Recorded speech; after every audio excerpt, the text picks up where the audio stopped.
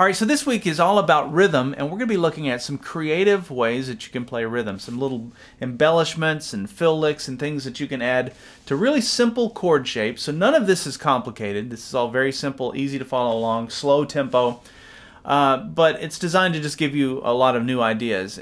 So the song we're going to be playing, the first part of it has three chords. We have an A, a B minor, and an E. Three basic chords. And if you were to see those chords in a chord chart, and somebody wanted you to jam along as a rhythm player, you might be inclined to play A, B minor, or maybe you do a different strum pattern. But my point is you'd be playing the chords down in first position, or maybe you're a little more adventurous and you play an A, B minor, and an E, there it is, up in a higher position. But that's still not interesting, and to me the interesting stuff happens when you can go.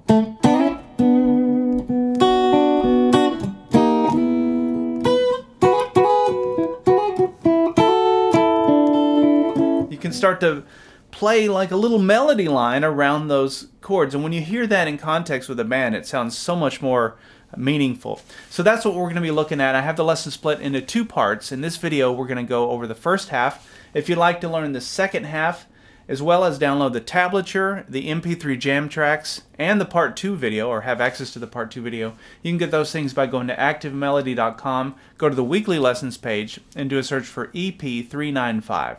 Alright, so as I mentioned, the three chords we're going to start off with are an A, a B minor, and an E. And we're going to be staying in this general region of the neck for the first part, and then we're going to move up into some different places and play some different voicings. But that first chord is an A chord, and remember, an A does not mean this, and an A does not mean this. It means much more. It means stuff like, that's an A. And so I want you to start thinking about things like that, and I'm going to give you an example of that very example, and then many others as we go through this. But I want you to start thinking about an A differently and a B minor differently. Start looking at the little pieces of chords. So let's start off with that A. The way that I started this, I played the A down in first position. I played the bottom part of the chord, so 5, 4, and 3, those three strings, and then went. So a little fill lick off of that A shape. Look at that fill. It's easy to play. We're going to use our ring finger and slide from 2nd fret to the 4th fret on the 5th string. And then 2nd fret, 4th string. There's 4, 2. And then we go up to the 2nd fret, 3rd string. So all together. Now let's stop right there and just analyze that one thing. That's actually more awesome than you might think. So don't just let that kind of breeze past you. If you look at that and connect it to this chord shape, that's the power of this. So let's say we were playing a C now, but I'm using the A chord shape. See, there's my A chord. I just moved it up. I put my index finger down where the nut was, and now I can take that same lick. So now if I want to use that lick, that's a great little fill, and it sounds awesome in just about any tempo. You can work that in. So, alright, there's the first one. Now we go to the B minor, and I'm thinking about the B minor here, using the A minor chord shape. So these three fingers are playing the A minor. We move it up 2 frets, we capo with our index finger, and we have the B minor. So, but instead of playing the chord, I went like this. Now what is that? Look at that. So that's middle finger on the 3rd fret, 2nd string, ring finger on the 4th fret, 3rd string. I slid it up to where my ring finger was on the 6th fret, did 2 of those, and then came back down to this position. But if you're wondering what that is, that's just the 2 notes within the chord. So picture that chord, and then look at strings 2 and 3. These 2 notes. So you don't need to play the entire chord. It took me years and years to figure that out. When I would see a chord, I thought you had to get it as big as possible, and the truth is you could play a single note doesn't really mean a chord, but if you play a couple of notes like that, like a double stop, it'd be a harmonized third, and it is part of the chord. So that's what that is. And then I came down here and played strings 2 and 3 barred on the 2nd fret, and then come back to that initial starting point. And then my index finger goes down on the 2nd fret, 1st string. Why that note? Well, that's the triad, the B minor triad. It's the top part of this chord. So that's why that made sense to me. That's how I'm able to really quickly see that stuff, because I'm just picturing the chord shape. And so the better you get with when it comes to improvising with picturing chord shapes, it's hard to do at first because you're still trying to get your bearings and even remember how to play B minors in different spots. But once you can see one there, up here, you can see these little triads of a B minor, you can start attaching fill licks to those chord shapes. That's my whole thing. I mean, I'm able to play just about any style of music using that same premise. I don't care if it's jazz or country or blues. It's basic chord shapes and then connect something to them. If you don't have the chord shape, you're floating in thin air. For me, anyway, I don't really have my bearings. Okay, from the beginning. There's your A, B minor. Now it goes to an E. Now I could have just played an E there, but I went up to this position. And then a little fill there. So let's look at that. That's the E chord played in this position. It's the same as the D chord shape. So you take your D chord and you go up 2 frets and play the top 3 strings. You're not hitting that 4th string. And in the tab, I think I slid into that 3rd string and then played the rest of the chord. And then watch this. Really cool. Now this will be a great little takeaway.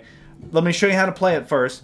So we're going to slide with both fingers crammed into the 7th fret here. One is on the 4th string and one is on the 2nd string. And I'm using hybrid picking for this. So I'm picking on the 4th string and then I'm plucking with my ring finger on the 2nd string.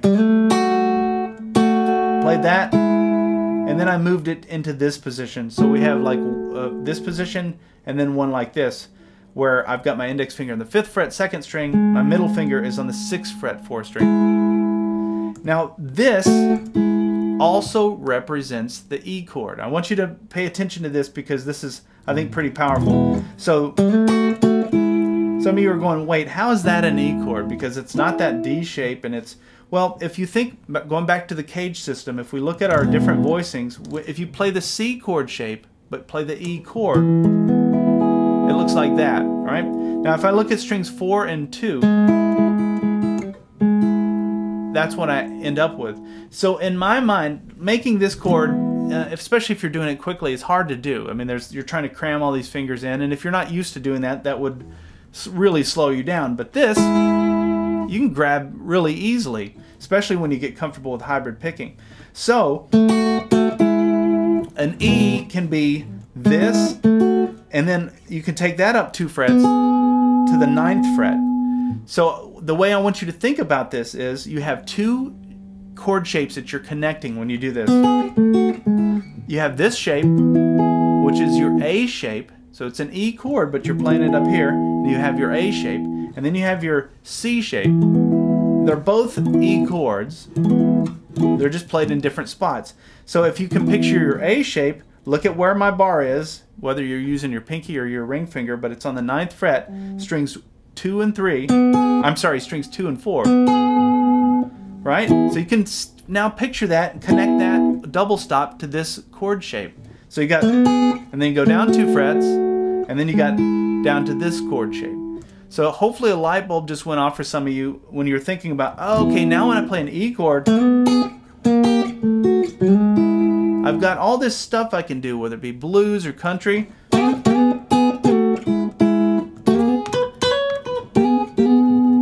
Right? And it's all based on that same premise. The same thing, a little sidebar here, you could do down in 1st position. You got the exact same thing down here. And that would be connecting the E shape to the C shape. But we're on strings 1 and 3 instead. But it's the same shape that we did down there.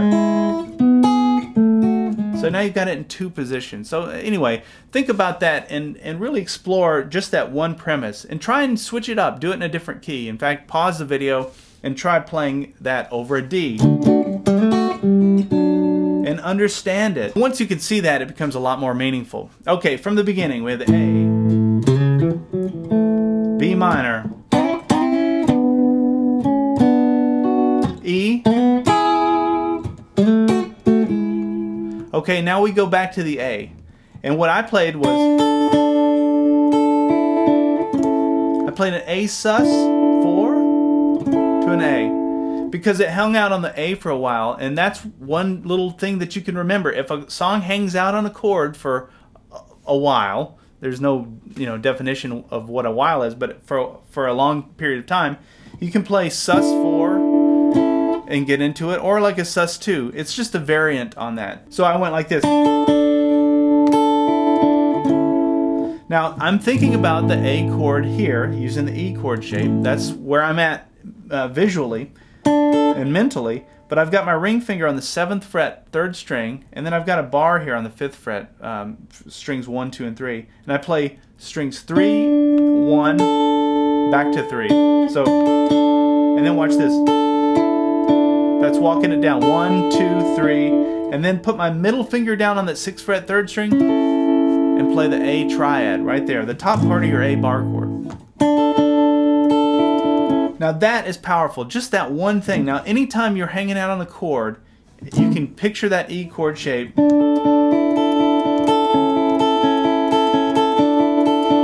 can start doing creative stuff with that sus4 and then back to the main chord. So that's the first time through. Now we're going to go through the same cycle of chords, A, B minor, and E.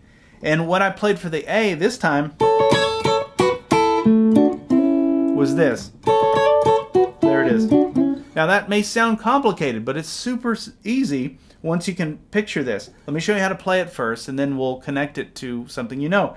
So we got middle finger on the 9th fret, 1st string, ring finger on the 10th fret, 2nd string, and you're playing that little double stop there, that harmony. Now I use my pinky for this to do a hammer on to the 10th fret, 1st string, and then watch this. Easy. Strings 1 and 2 on the 7th fret, 1 and 2 on the 5th fret. So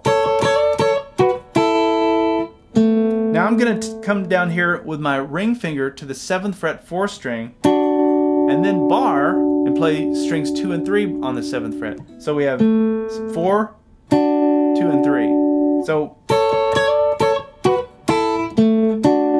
alright, and then we do the hammer on. So that's barring the first 3 strings on the 5th fret. We're only playing strings 2 and 3 though. And hammering on to the 6th fret, 3rd string. That hammer on adds a lot. You could just play it straight, but when you do that, it just sort of gives it that bluesy thing where you got the minor 3rd going into the major 3rd.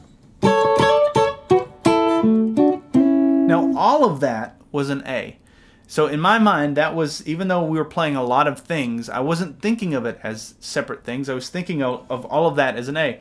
And back to what we were talking about a minute ago with picturing the different chord shapes, I was picturing the A chord here, but I started off up here using the A chord, but played with a D chord shape. Just like we did when we played the E here, right? We're doing it up here. Now, if we have our middle finger on the 9th fret, 1st string, and we play that D chord shape, that's another voicing for an A chord. So when I played that, that's just out of that chord shape. It's just the first 2 strings. I could have played all 3. It wouldn't have changed it that much, but I like to take little fragments out of these chords. So that's all that was. And then we're just connecting it back to this chord shape. So hopefully that gives you some ideas for what you can do off of that connecting the 2 shapes. And a lot of these little fills that I do anyway tend to be that. I don't know why I do that, but I tend to just try and connect chord shapes. Alright, so then the song goes back to the B minor. And that's what we're going to learn. So now I'm in a different position on the neck. Before we were playing our B minor down here. Now I'm thinking about it up here. So that's barring the 7th fret and doing like the E minor shape up here. So I play, but I didn't start on the 7th fret. I actually started on the 5th fret, strings 1 and 2. And I do a hammer on. This is a great little lick that you can think of, and you can connect it back to this shape. That's how I do anyway. But what we do is we bar the first 2 strings, 5th fret, hammer onto the 7th fret, 2nd string, and then back to the 5th fret, strings 1 and 2, and then ring finger on the 7th fret 3rd string, 6th fret 3rd string. So all together, that's the lick. And then watch this. I come up here, I bar the first 4 strings on the 7th fret. We're going to play strings 3 and 4, and I'm going to hammer on to the 9th fret 4th string. Now, what I'm doing here, that should make sense. That's your B minor chord, right? So I could have went. I could play whatever I want off of that shape there because I'm in the B minor neighborhood. You can think of it that way. So I'm going from this lick into the B minor shape. Now this lick is a nice little extension off of this chord shape. Whether you're playing a major chord or a minor chord, it doesn't matter. This works either way. And I got that from Robin Ford. I've seen Robin do that. And so if he's playing a blues, you know, major blues, he'll play that lick. Or if he's playing a minor, it works either way. So just remember that lick as an extension off that. Okay, so we have.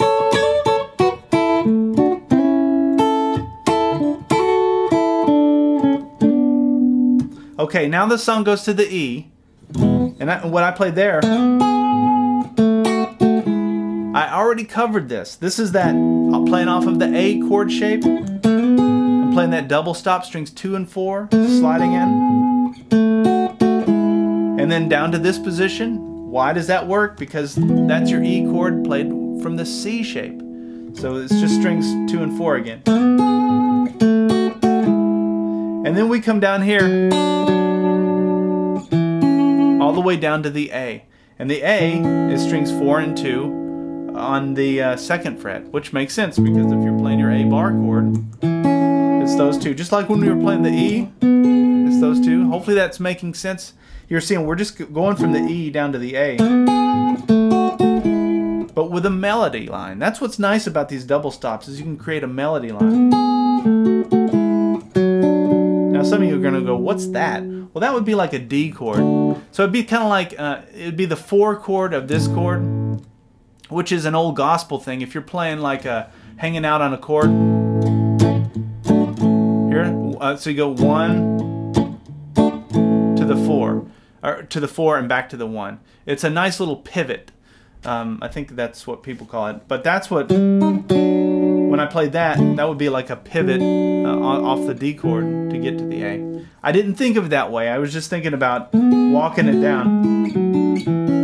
You know, so, but that's what it is. Okay, so that's what we have for part 1. I'm going to go ahead and play along with a slow version of the jam track, so you have one final version of everything we went through in context with the jam track, and then I'll see you in part 2. And if you haven't subscribed to the Active Melody YouTube channel, I would encourage you to do that, and then click that alert bell so you can be notified when I put out new lessons, which I do every week, a couple of times a week actually. And then also check out premium membership, which I have at activemelody.com. It's very affordable and totally worth it, in my opinion. All right, we'll see you in part 2. 1, 2, 3, 4.